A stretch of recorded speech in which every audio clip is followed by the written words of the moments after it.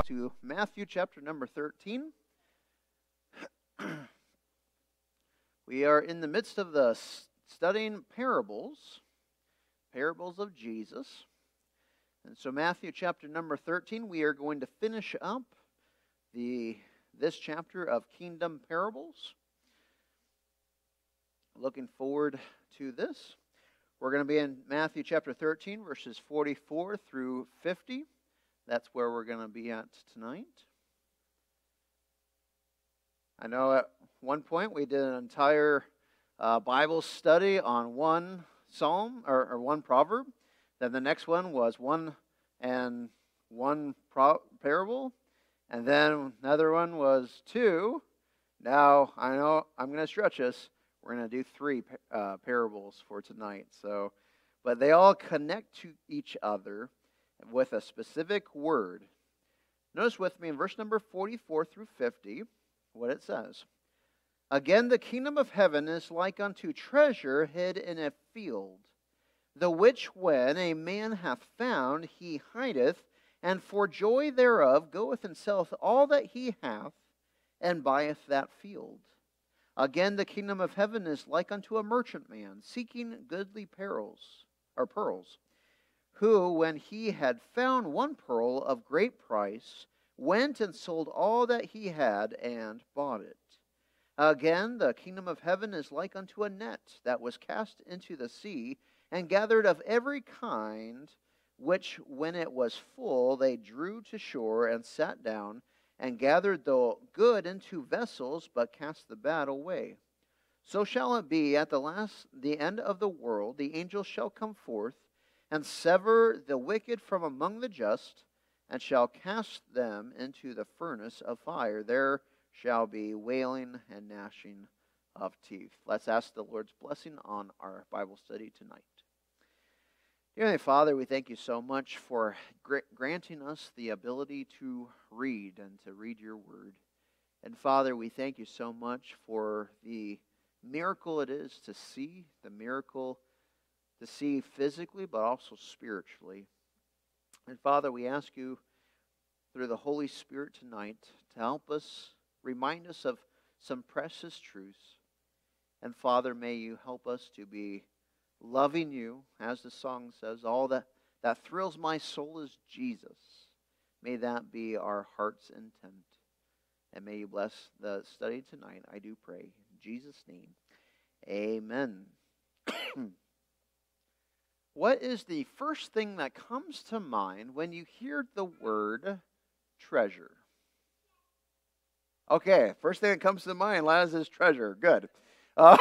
That's pretty simple. So, yes, Judah. Okay, so pirate treasure. Every day for the last like 4 days, we have been watching Paw Patrol, and there's a pirate kid in the midst of it. And what really bugs me about this pirate, that he steals the things for his treasure, but never anything bad happens to him, like he gets arrested and puts in jail. No, you don't get any of that in Paw Patrol. You just get him. He's like, oh, okay, I'll learn better next time. Yeah, I'm sure he will. I saw a hand over here. Yes, Jason. King. Okay, yeah. Treasure. Kings have treasures. Value. Yeah, much value. Yes, Amy. Family. Yeah. Timo. Money. Yeah. Well, that's interesting. Good choices. Yes, Ezekiel. The Bible. Yes, absolutely. Boy, our study's done now. Let's go ahead and dismiss in prayer. This is great. But praise the Lord. Treasure. Yes, treasure is interesting. A lot of times we think of treasure, and I think of a noun. I can ask the question this way: what is your treasure? And you can say family. You could say the Bible. You could say, money, if you're really interested in money. People say these things. What their treasure is, it really depends about different things that they own. I'm sure that there are little kids with certain toys that is their treasure. For instance, one of our kids has a special blanket. Actually, just about all of them have their special blankets. And so these blankets are the ones that if they suddenly disappear, guess what we're going to be doing the rest of that night? We're going to be looking all over the house until we find that blankie. One time we were over at the Burnell's house, and we forgot one of their blankies there, and so I think it was Laura that drove all the way back to their house, got it, and came back with the crying child there and back. So, so yes, we a lot of treasures as possibility, the noun of treasure. But then think about this: a treasure, it could be in the verb tense, meaning what do you treasure? What do you treasure? It's a little bit different. There's a little bit more of a delight, more of a desire for these things. What do you treasure? And the thing that I want to focus on tonight, specifically what we need to treasure, is that of God and His kingdom. We're going to see 3 different reasons why God and His kingdom we should treasure. And by the end of tonight, I pray that each one of us has more of appreciation and would treasure God and His kingdom more and more. So first of all, we're going to see in the text, number 1, the first reason why God and His kingdom we should treasure, number 1, is because of the priceless intrinsic value. The priceless intrinsic value. Now, what I mean by intrinsic value is the value of something just all by itself.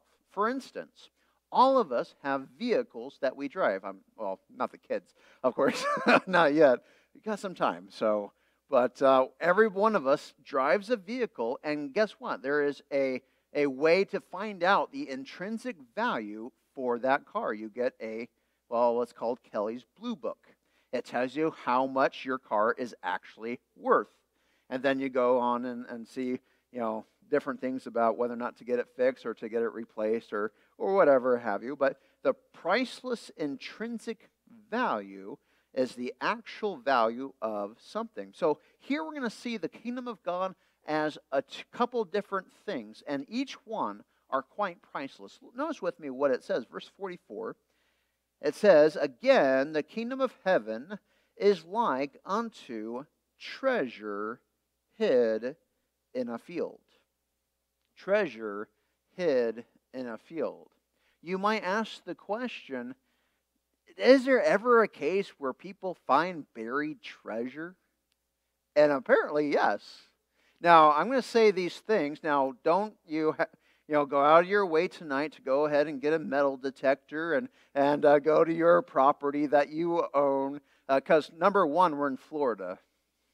You can only go down so much before you hit water. But think about it. It probably won't work here in Florida, but other places it does. And in fact, it did.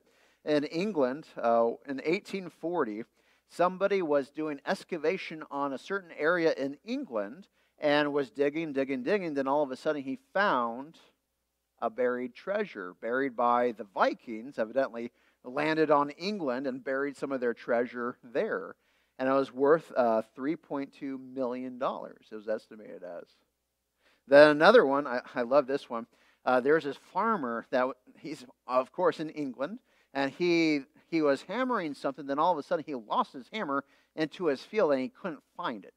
So what he did, he got a friend's metal detector, and was going through. Then all of a sudden, he didn't find his hammer for a long time, but he found something else. He found buried treasure that was worth $3.8 million.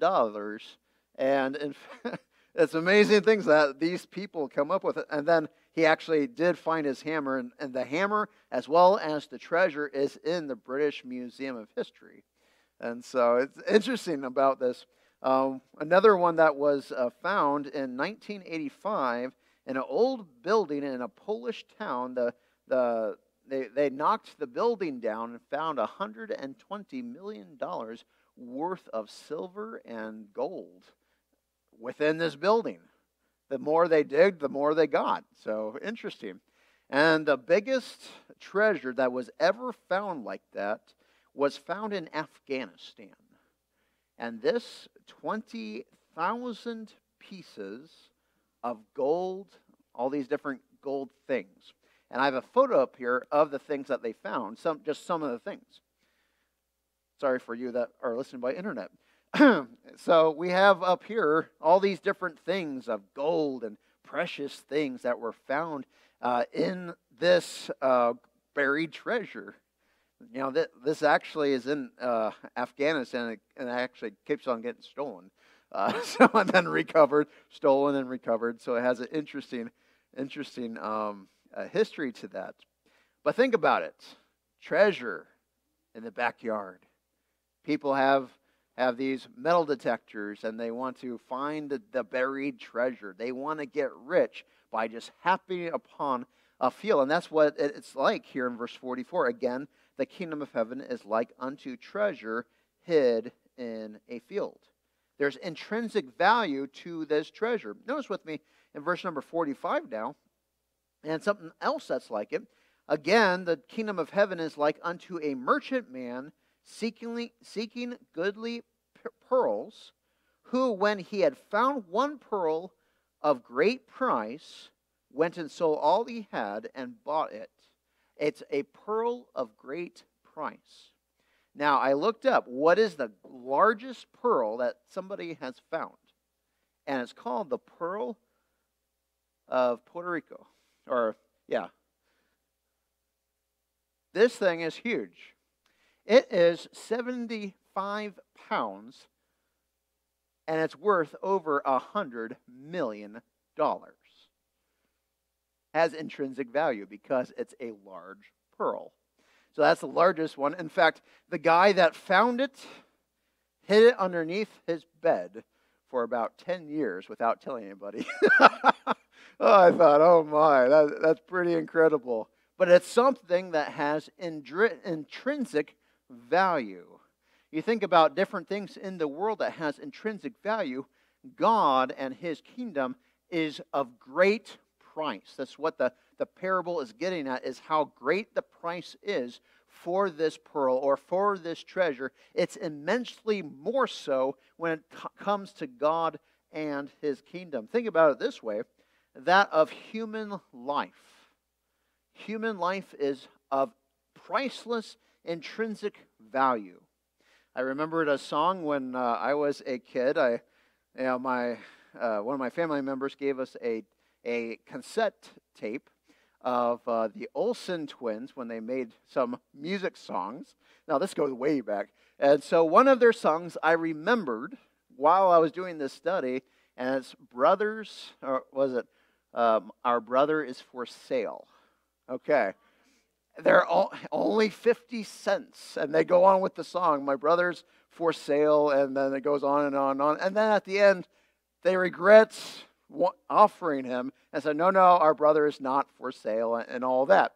Probably got more than 50 cents for him. So, but yeah, think about it. Human life, it has intrinsic value. It's priceless.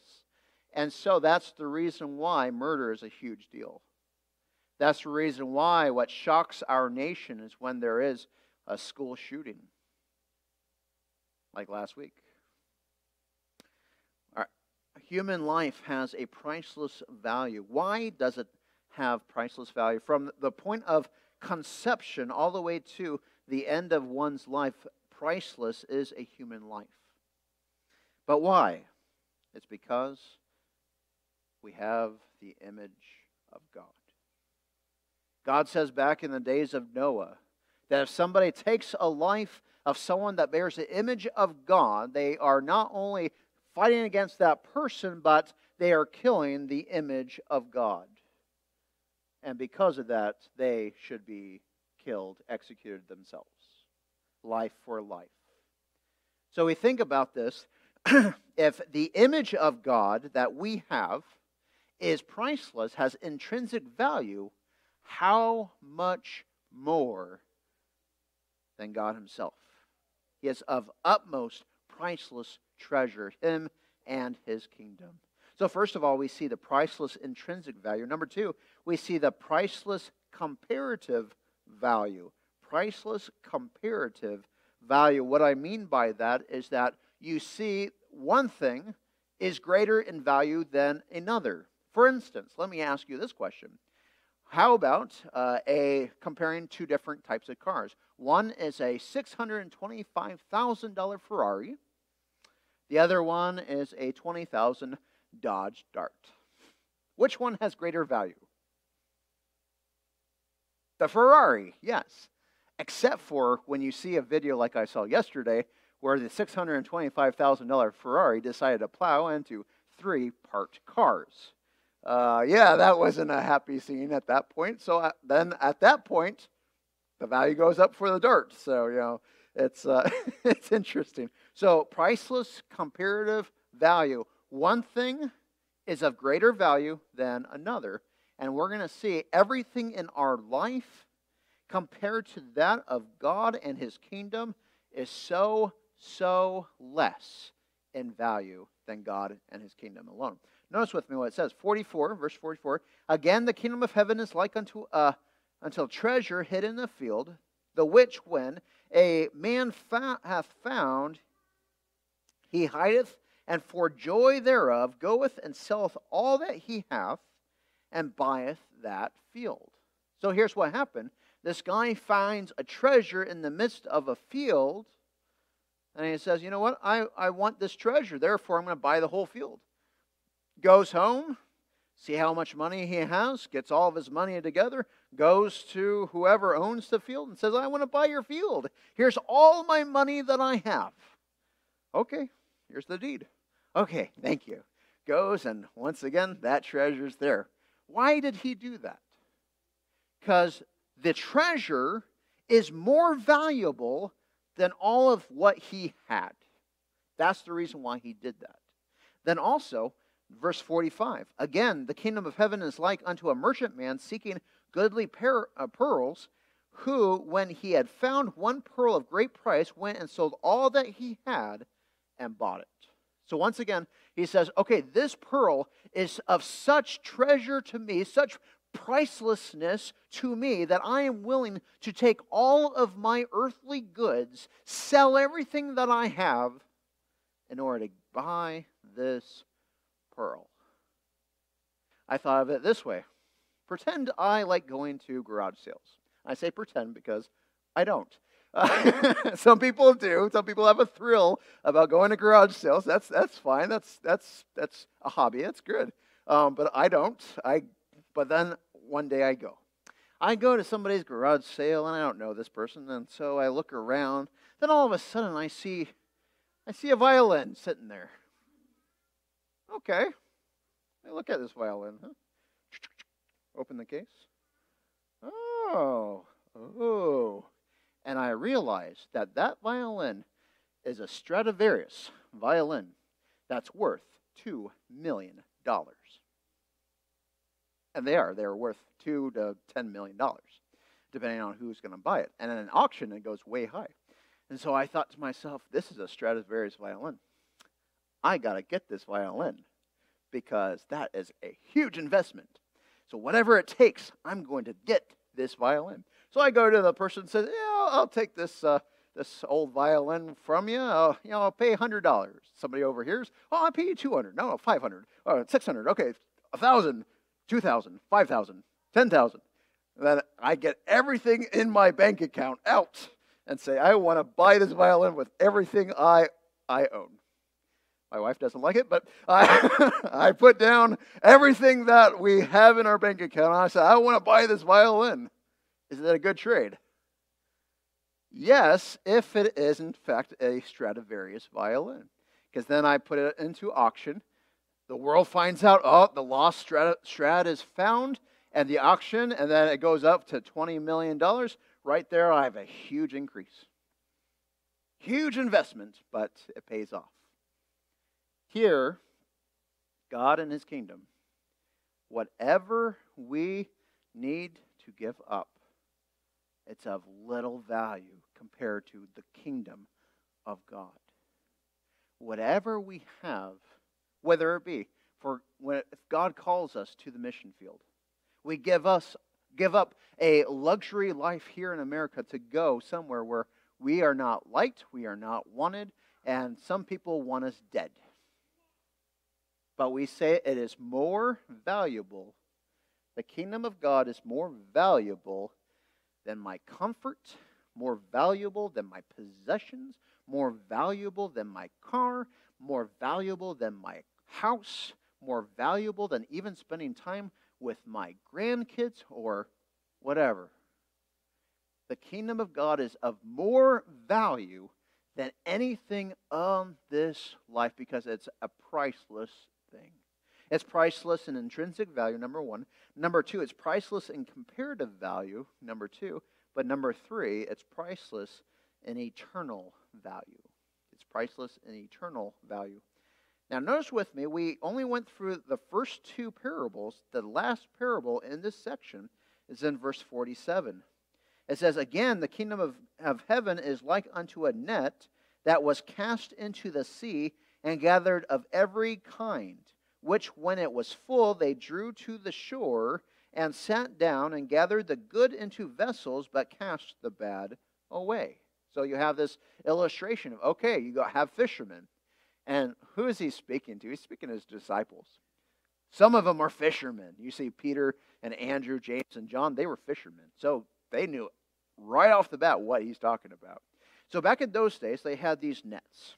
And they had weights on these nets. And all they had to do is take it and throw it on the side of their vessel. And it would sink down a little bit. And then it's attached to a rope. So then they would pull it shut and then yank it on board.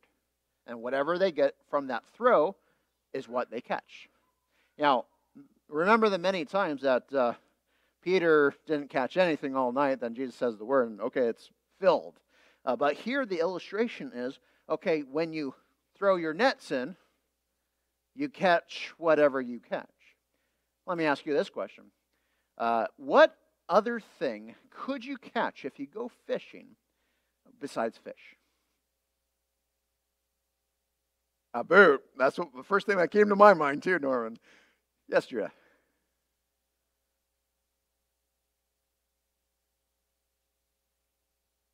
Yep, some garbage. Yeah, definitely.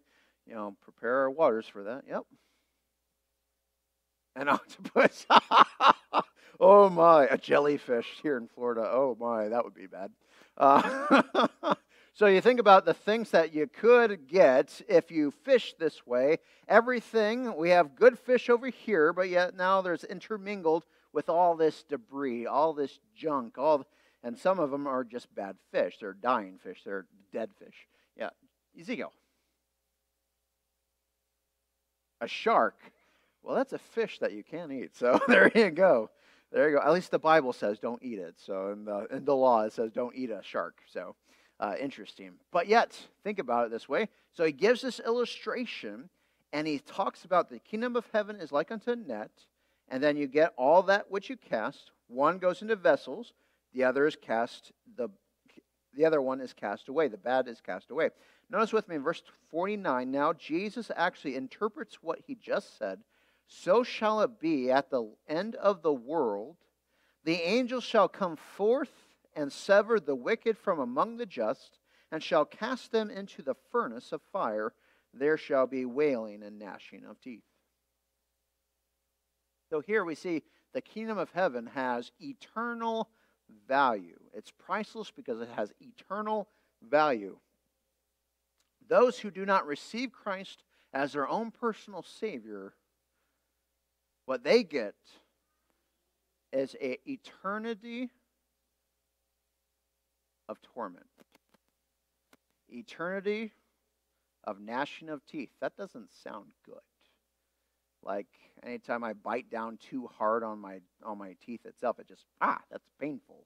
But to gnash on your teeth, that's not good. Wailing in utter darkness, in a flame that will never be quenched, a worm with you that dieth not, in the lake of fire. Eternal value is the kingdom of heaven because for us it's quite the opposite. We get to go to a place of eternal joy. Fullness of joy is in the presence of God. I love the very fact that in the Bible, as I'm doing my Bible reading, it kind of hits me when I'm reading it, and it says various things about God rejoicing over his people. I thought, I don't really picture God in heaven saying, praise me for what you did.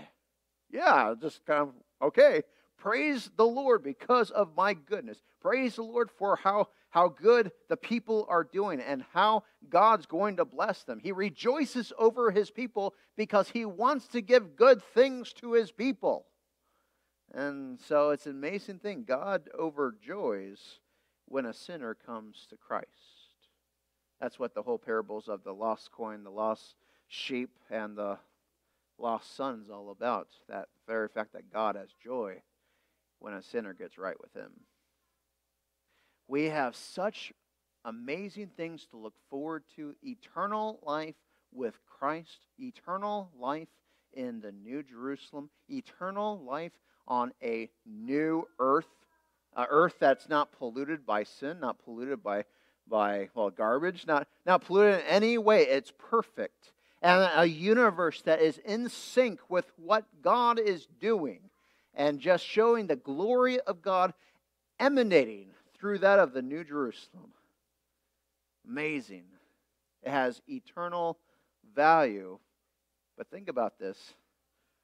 We hear about, okay, the kingdom of God has intrinsic value, it has a comparative value, it has priceless eternal value. But for us today, do we treasure God and his kingdom? Do we enjoy the time that we can spend with God himself each day? In prayer and Bible reading? Are we willing to give everything up so that the kingdom of God is proclaimed and advanced? These are good questions to ponder about. Are we willing to lay down our life and surrender to God and his will so that God's kingdom can go forward? Do we count all things as loss compared to the riches that Christ has for us? There's so much there. It's of so much precious and priceless value the kingdom of God is. And the more and more we put our lives saying, I'm going to do all I can for what God wants me to do and do all I can to focus and to show people Christ and to be what I ought to be before the people so that my light does shine before the darkness and in the lives of people so that they can too know how to get to heaven, how to enjoy that the endless joy, the endless perfection that God has for us in the future. The more and more we do that, the more and more we can say, I treasure God and his kingdom. So these are just things I want us to think about throughout this next week as we go from day to day. Do we treasure God and his kingdom? I'm going to stop there. And if there's anybody that has a comment or a question or anything that you want to add to this, I definitely have this time for that. Then we'll go to our prayer requests.